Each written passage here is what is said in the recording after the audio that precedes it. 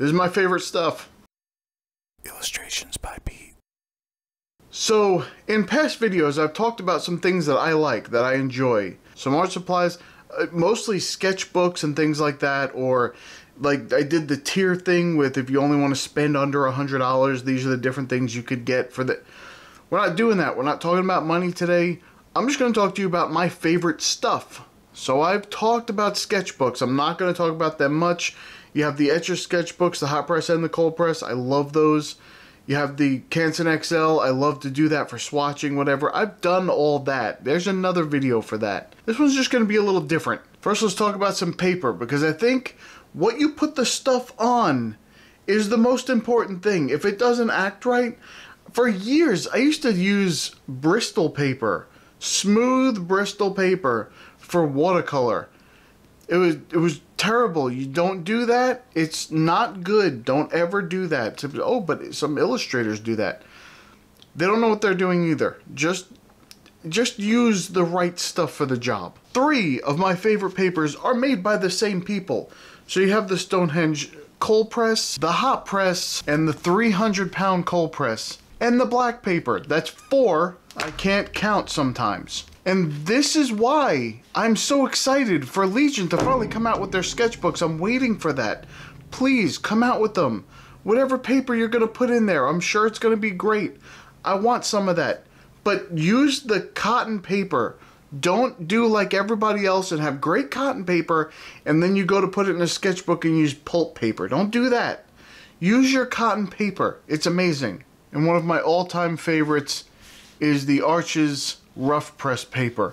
I love it. I love the texture that goes on that paper. It's amazing. It's a beautiful, wonderful texture. You can see it on it's great and I love it and I use it all the time. Next up, water brushes. I use them like crazy. This is what I use for all these videos. Very rarely do I go into any video with the real watercolor brush. I do that. I paint watercolor with watercolor brushes. I do that. You don't see that very often, but really you've got to set up the cups of the water. It always gets on the table a little bit, and I don't want to ruin this desk, so I don't do that. When I do record the video on the desk, this is what I'm using. And I still hear people saying the same thing about these. They just don't like them because they can't control the water properly. Listen, it's very simple. Do you see the little reservoir tip right there? You can see it. I'm going to try and get this on camera. You can see it fill up with water. Do you see that? I'm squeezing it. It's filling up with water. See that dark spot right there? It's starting to drip out. Okay, that's how you know it's a wet brush, a really wet brush. If you want to use a little bit less water, if too much is coming out, just dab it off on a paper towel. And all that water goes out of the thing. And you can watch it leave. And then you know it's a drier brush. It's not that hard to use. You can learn to use this. Learn to control it. I've been using them for years. Sometimes I prefer them over regular watercolor brushes because I know I don't have to keep dipping in all these bottles and jars of water everywhere. It's a lot easier to clean up. I'm not spilling stuff everywhere. If I want to go on the couch or something and do, no problem right here. If I want to take it out on the road somewhere and I want to sit in the car and sketch, and I don't need jars of water everywhere. Just use these. It's not difficult. Now when it comes to real watercolor brushes, I use the sword brushes or the dagger brushes, or it depends on what brand you're looking at, or the angle brushes. But I like to use them. Why? Because you can use it this way and get a very fine line, just like you were using a round. You can do that. You can use it like a flat and go this way, and it's wonderful. Or you can press it and then release it and make these strange curves and make these weird shapes. Or you can just dab it and get a really dry brush and you just dab it, and it does great for like the rocks on the sides of mountains. These are easy to use and I like them. You can use just this and you don't need to use a round and a flat and all those other shapes. Just this. And I used to use the black velvet brushes, and I'm not trying to get crazy here. I'm not condemning you for doing it. But I thought it was all faux squirrel, and actually a blend of real squirrel fur and then these synthetic squirrel furs. So there's some real squirrel fur on there, and I just choose not to use it. It's not just, that's just my opinion. I don't want to do that. I think that if I ever get a hawk and I go hawking, I'll collect my own feral squirrel. That's fine.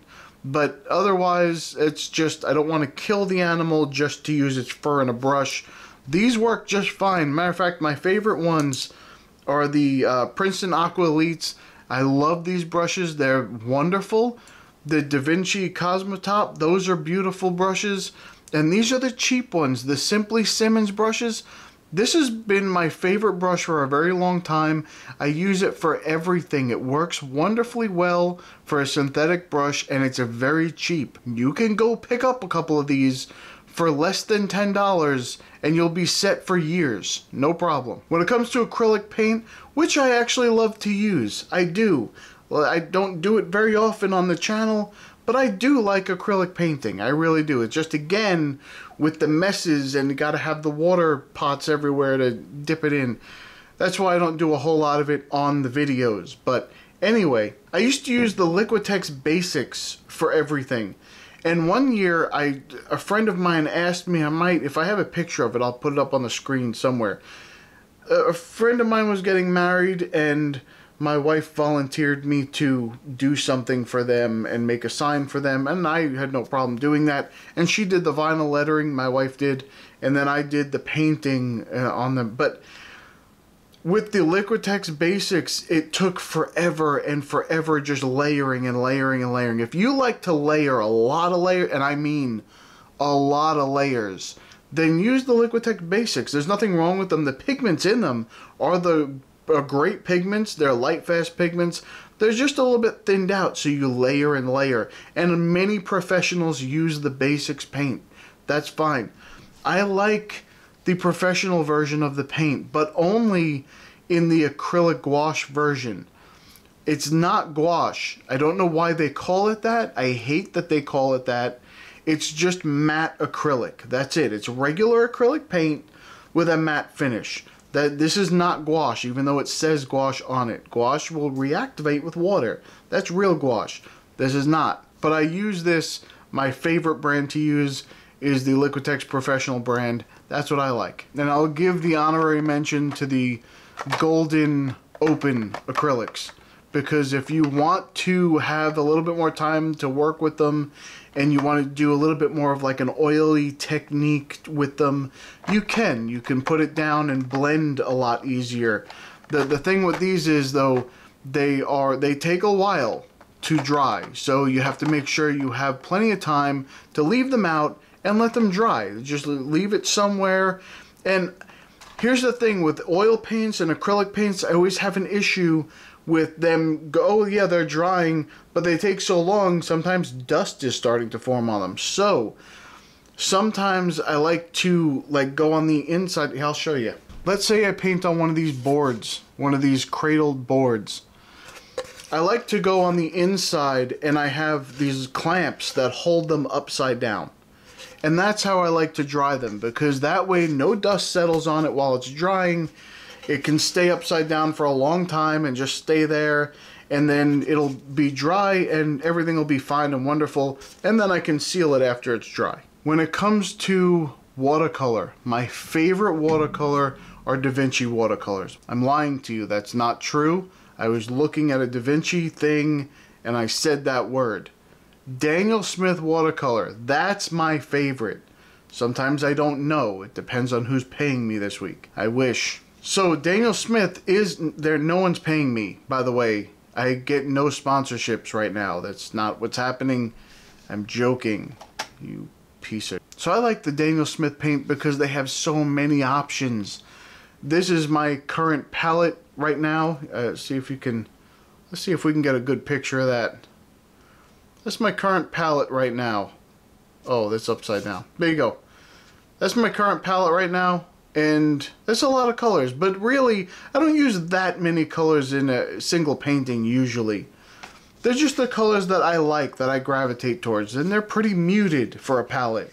There's not really a whole lot of bright, vibrant colors on. I mean, they're bright and vibrant, but they're not... They're they're muted.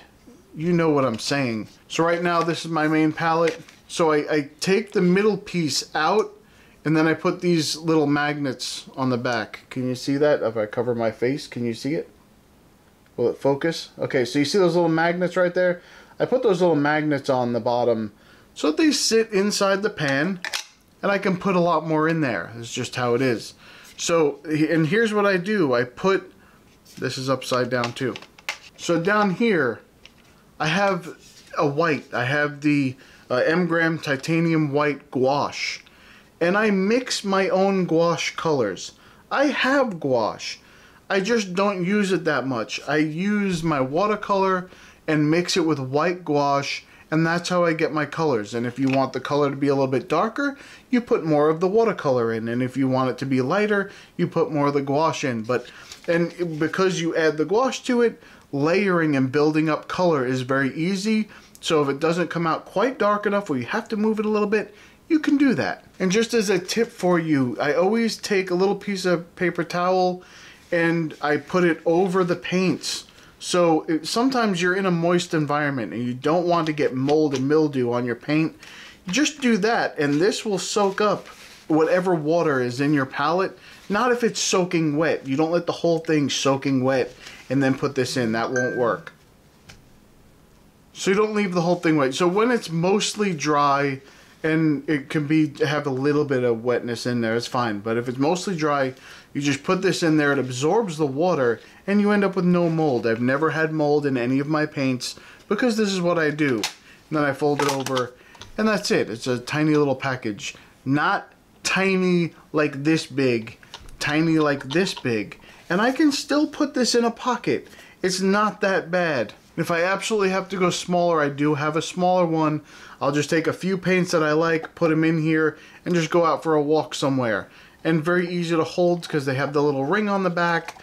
So you just put, now some people hold it like a thumb ring, and they do that, and then they open it like this.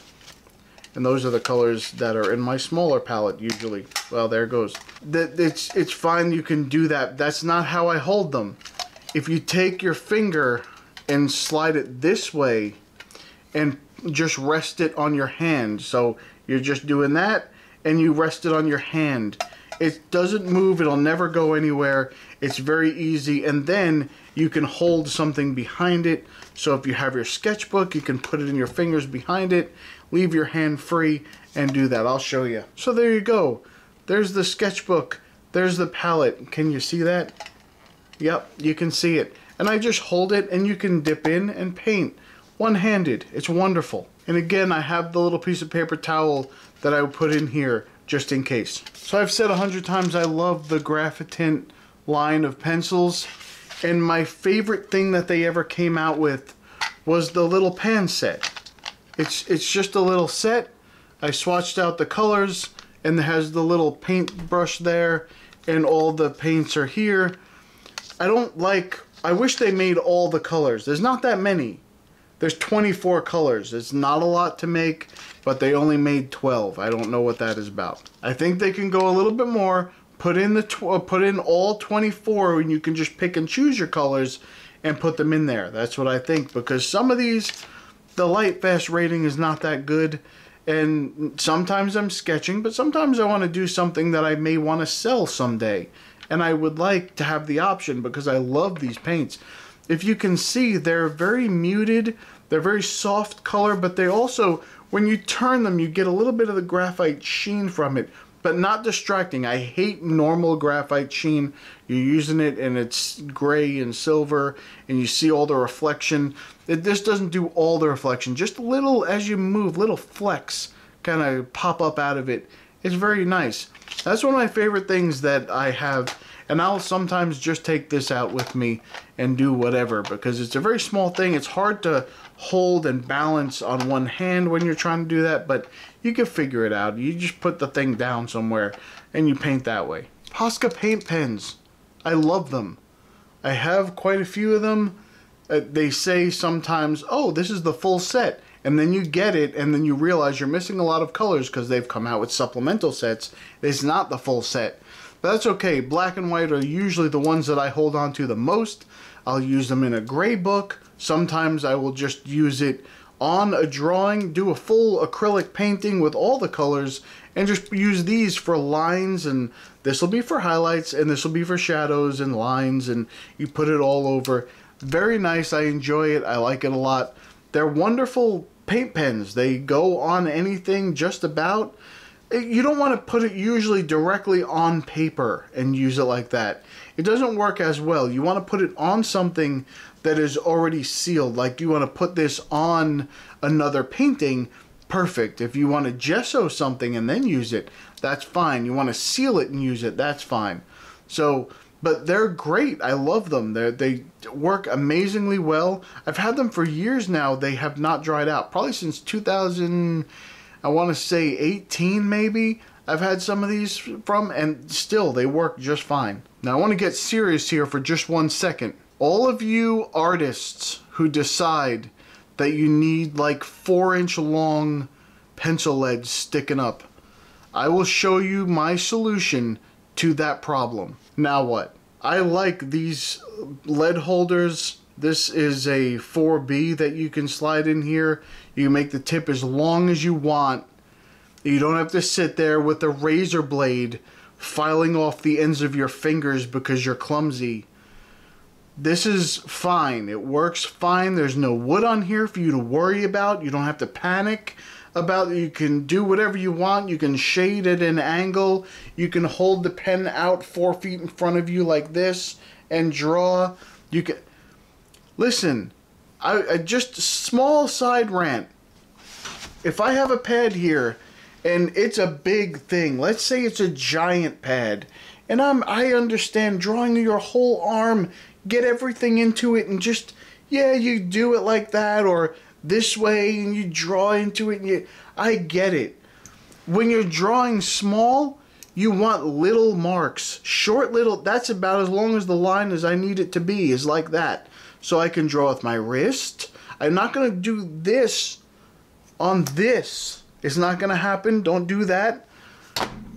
You let me draw how I want to draw. You draw how you want to draw. But you want to draw something small, you don't need the big line. Just draw with your wrist like a normal person would draw. That's fine. Some of the greatest artists in the world, watch them draw. They draw like this. It's okay. You can do that. I love when I come across the videos and the people are like, this is the most amazing lesson. It changed everything about my artwork. You got to draw like this. I don't understand that. You look like a bushwhacker if you understand that reference. And it's not very good. You don't need to do that. You're going to throw your shoulder out. It's not good. But I do like these. I do take these sketching. It's very nice because you don't need a sharpener with you. You just draw. Something breaks, the tip breaks or wears down. You just pop a little bit more out. No problem. It's fine. So I do like these. And I have a couple different ones. I have this one. I usually put like a 2H in here so I can do very light lines if I want to. And then I usually use a 4B and then a HB in just a regular pencil, just a regular mechanical pencil, and I can draw with that too. They're wonderful things. I do like them a lot. I like them better than using sketching pencils. The only advantage of the sketching pencil is sometimes it feels a little different in your hand. So if you're a tactile person, you need the feeling of the wooden pencil in your hand or the drawing pencil. I understand that. I get it. Otherwise, these are great. I like me some fountain pens. I love fountain pens. I love drawing with them. I love the amount of ink you can put in them. I love how the ink flows out of them. I like the colors of the ink. I like the texture of the ink. I like how it's just everything about these I love. And the favorite of these are the demonstrator pens because there's just so much ink. There's like a gallon of ink in there. I don't think I'll ever use that much ink in a couple of years, but I've never actually used up a full one of these, something like this or something like this. I've usually wanted to change the color out before I was done with it. So I'd have to take everything out, of course, and I don't waste it. I put it back. It's a sterile environment in here if I've ever seen one. So I put it back in the ink container. That's fine. But the inks are amazing. I love inks. I have a collection of inks that I use for these. all different colors, all different things. Some have a shimmer in them, which I don't use. I don't understand that little mica powder. For me, if pigment is going to get stuck in here, then I'm sure the mica flakes will eventually get stuck in here. They say they don't. I don't believe them. But I do like the inks that separate from each other. So I have a couple where you put down, it's like dark green, but then where it gets concentrated, it reflects red. So it looks like green and then it goes red. It's very interesting inks, the way that they do that, and I really enjoy that about them. I like brush pens. I have a lot of these. From the Pentel pocket brush with just the actual bristles on the brush, all the way to the Tombow Fudenosuke pens, if that's the word. I don't know if that's a word, but that's what it says on here, so it must be some kind of word. But the felt tip pens and the Tombow ones, they come with a hard and a soft, so you can have one that's really lays down a uniform line unless you really push on it. But it's a little bit thicker. You can get thin lines with it and thicker lines with it. And then they have the soft brush, which you can get very thick lines with that. And I love fine liners. I'm not going to even pull those out. This thing here is, the whole top section is fine liners. I love those. The Jelly Roll is something that I've used my entire art career, I guess. Ever since I ever found one, I've used it for highlights and doing things. I really like these after you do on toned gray, and then you use ink, and then you put the black ink, and then you use this for highlights and put it over the top. That's everything for me. I love that. That's in my logo and everything. I love doing this. Just the black, white, and gray. I love the way that looks. The Derwent drawing pencils. They are my favorite colored pencils ever. They're just they're waxy, but they're so smooth and creamy when you put them on the page. It just melts like butter. And you can go over the area many times. Works great with the odorless mineral spirits, which I use. They're amazing. And the white is the most opaque thing I've ever seen in my life.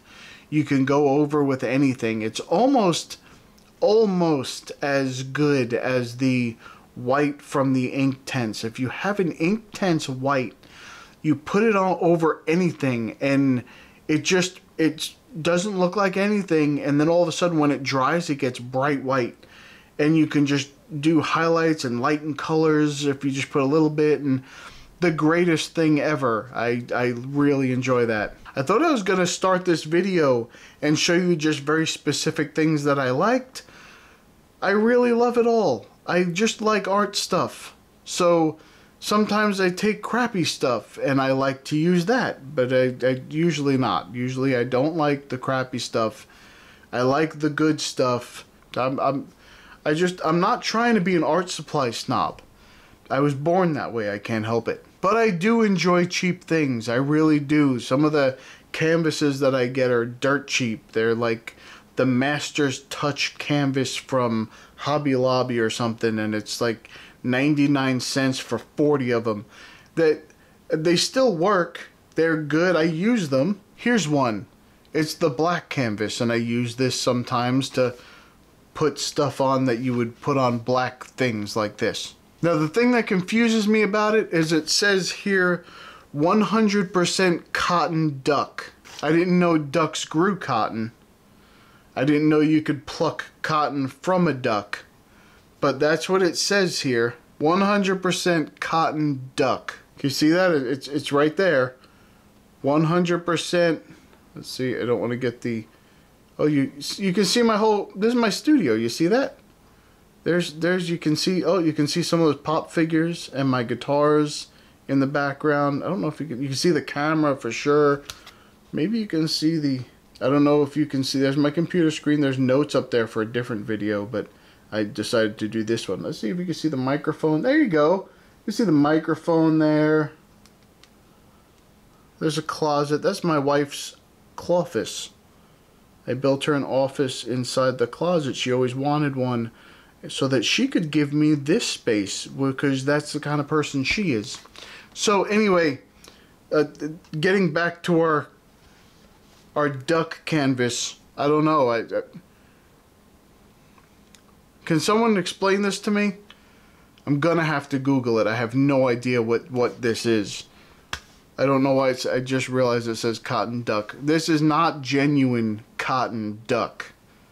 I promise you, there's no ducks that are made of cotton. Maybe what they did was they cut open a stuffed animal and stretched it over some stretch bars and made a canvas out of a stuffed animal. Maybe that's what this is. It's 100% cotton duck stuffed animal. I don't mean to obsess over it, but I think that just ruined my life. Am I painting on a duck? So thumbs up the video if you like everything like me.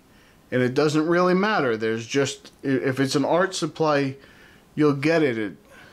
Especially if you can paint on a duck. Alright, that's about it for me. I'm gonna go. I'll see you in the next one.